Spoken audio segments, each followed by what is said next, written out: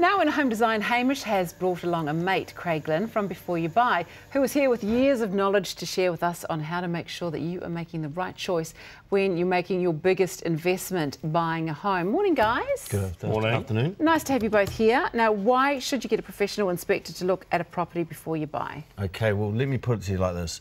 If you were to go and buy an old car, 30 years plus, up to 100, which there's a lot of houses over 100 years old, you'd take a mechanic or a panel beater, because you don't know what's hiding inside. You don't know checked. what's hiding. Yeah. Correct. You're right. So that's what we do. You know, no houses really are up for sale second-hand wise that are under 10, 15 years old. So it's good to get them looked at. Yeah. So what are the most common problems that you see? It's the big ticket items. It's the ones that are going to give you a shock when it comes, you buy it, and then 2 years down the line, you're like, oh my God, I've got to replace the roof, or I've got to replace some joinery, or my cladding's rotten out, or there's problems in my subfloor. So those are the big ticket items that we look at. They're the ones you can really fall over with if you've stretched your budget to buy this house. So what sort of money would you be up for some of those? Re-roofing could be between 10 and 30 grand. Okay. Repiling, you're up to 30, 40 grand. So quite a long way over what your initial budget might be. Yeah. What about the different things that pop up for the different styles of homes? Because there must be different things that you see in a 70s house versus like a villa and things, or 80s homes? So with villas, you stumble across older joinery, older buildings. The subfloor underneath is old, it's native timber. The roofs, the walls are all out of plumb. Everything's a bit wobbly. Everything like that. But generally, when you're buying a villa house these days, someone's done it up. It looks bloody good. Everyone's spent the money on it. Or if you buy the diamond in the rough, it's the old one that's just sitting in the nice street, just ready to go. But it's going to cost you a lot of money to fix it up. It's all the weatherboards, it's the joinery and the fretwork on those old houses that's going to cost you a fortune to fix up. So if you're going to go out and, I don't know, you might be hitting the pavement and you're going to go and look at, say, 10 houses, because that's what we tend to do. Obviously, you're not going to want to, just off the initial glance, go and book 10 house inspections. You might. You would like us to. Sorry, my bad. Sounds good to me. I may not be able to afford to have the whole 10. So if you're going to hit the ground running, you want to whittle that number down to a couple. Are there any sort of red flags that you'd automatically see off the bat? You go in, like I say before, it's your big ticket ones. You know, the smaller stuff you can fix up. It's not going to cost you much to repair, but it's your roof. You can stand back. When you walk in the driveway, that's your first initial sight of the house. You can see if there's something wrong with it. You look up on the roof if you see rusty roof, or it's just not looking, there's shallows or dips in the roof. You're walking around the outside, just have a look at everything. Look at the weatherboards, look at the soffites, look at the fascias, gutterings.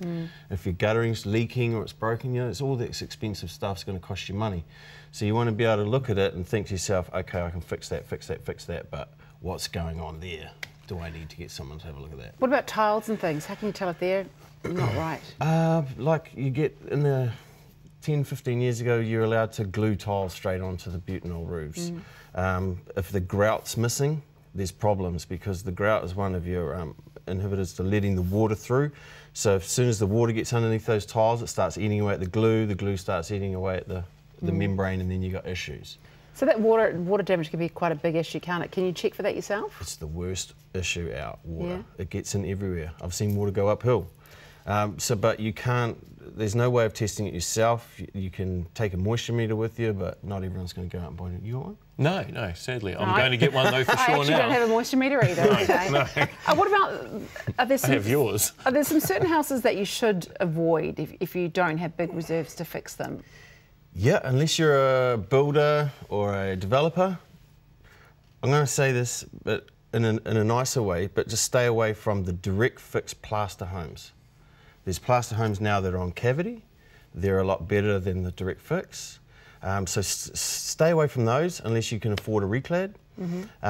Internal gutter decks, they're a big issue. There's always a problem with those. And flat roofs, anything with flat roofs sort of scares people off a little bit. But if they're old, definitely. If they've been built recently, shouldn't be too much of an issue. Okay, so if you need an inspection, what do you get for your inspection? We do everything. We do everything that you wouldn't do in an open home. You're not crawling around underneath the house. You're not going up in the ceiling. We test everything for moisture around the windows, the joinery, around the bathrooms. That's where a lot of common causes are. It's one of the biggest claims is in the bathroom from leaky bathrooms. So we do everything. We check out the drainage, your electrical, insulations, subfloors, roof framing, everything. How long does it roughly take? Between half an hour to an hour. Yeah, I did a big house in Remuera once, and that took me about 3 hours. It was huge though. Yeah. But it was pretty cool. And what are we talking price-wise? Like, what sort of thing does it cost? We kick off around 2 bedrooms, it's around $350, and 5 bedrooms plus is about $530 plus. So if you're making a big investment in a house, it's actually really worth checking out to see what you could be up for in the future as well. Absolutely. I mean, who's spending less than $1 million these days? And then you can, you know, for $500. So is it a good idea to maybe get one, if you were thinking of selling your house, could you get your own inspection to show to people who are looking at buying it? A lot of people will go and get their own because they don't know if you're in their pocket, so to say. But I recommend it to people who's selling a house to find out what's wrong with their house, whether or not it's worth fixing up to get maximum dollar. Yeah. So you can, you know, you might say, or just right, leave it and say, hey, this is wrong, we'll take that off the price. Yeah. Got it, okay. Yeah.